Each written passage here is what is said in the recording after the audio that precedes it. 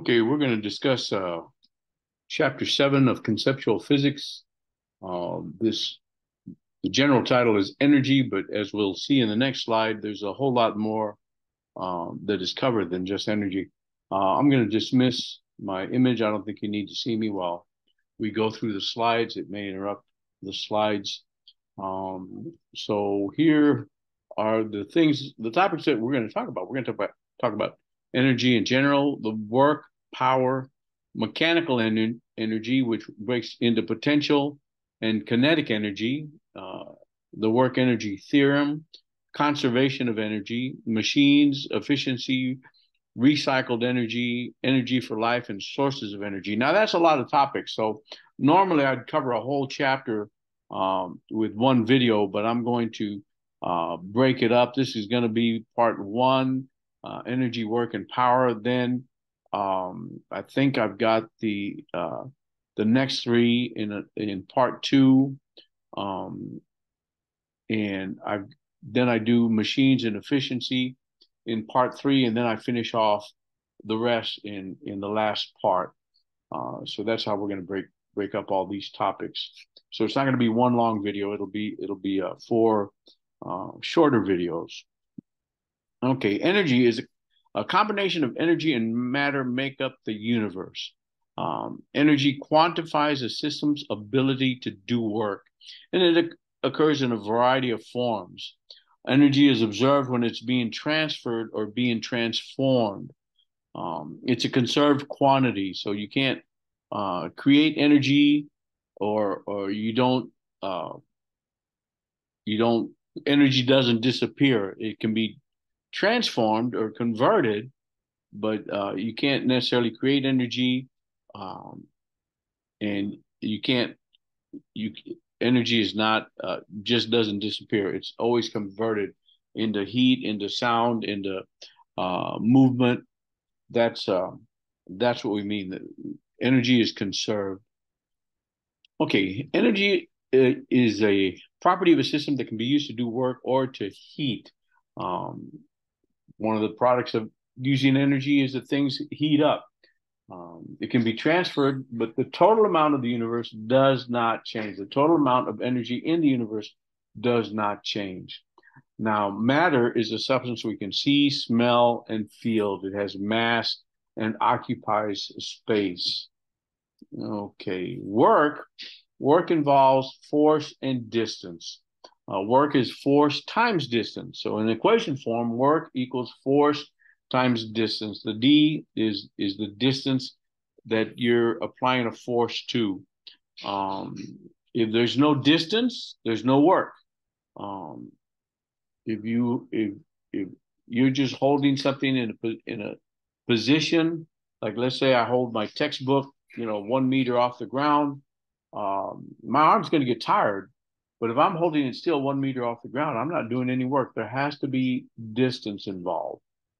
Okay, two things occur whenever work is done.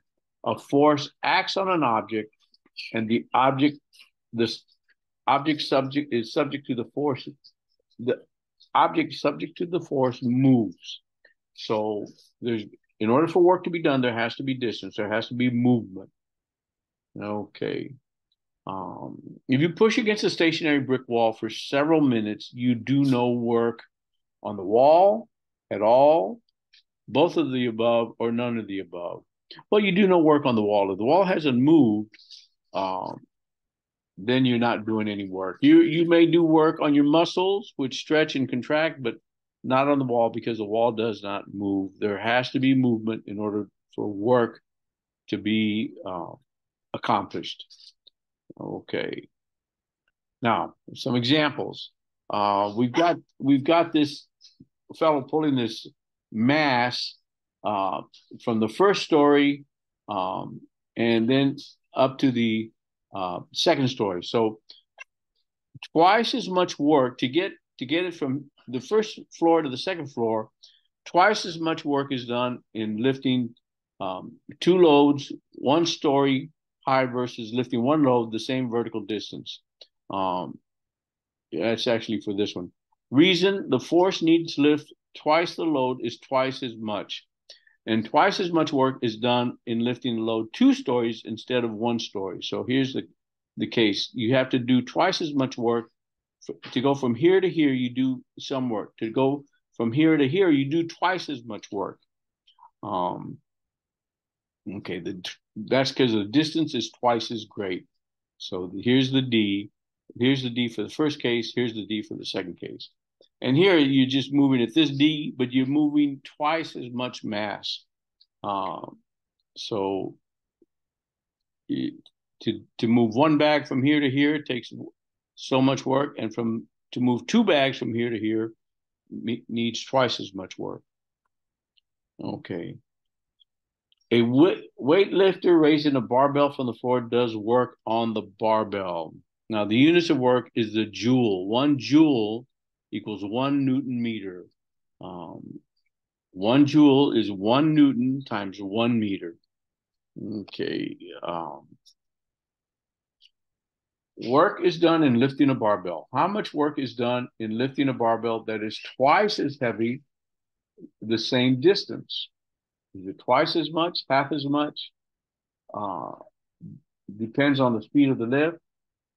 Well, you know, the gravitational force is, if it's twice, the gravitational force is twice. The distance is the same, so it's just going to be twice as much. This is in accord with work equals force times distance.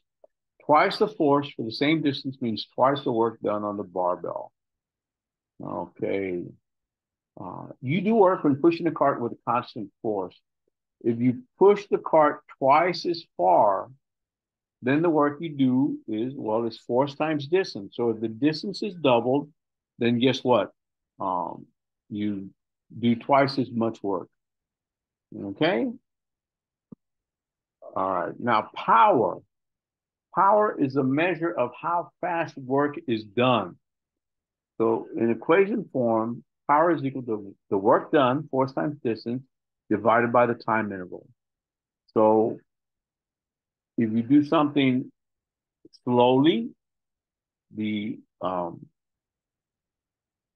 your power is much less. In other words, the force times the distance is going to be the same.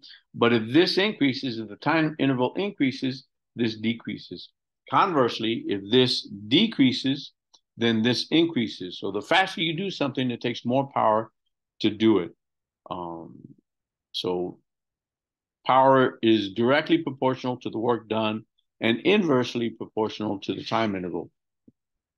Okay, a worker uses more power running up the stairs than climbing the same stairs slowly.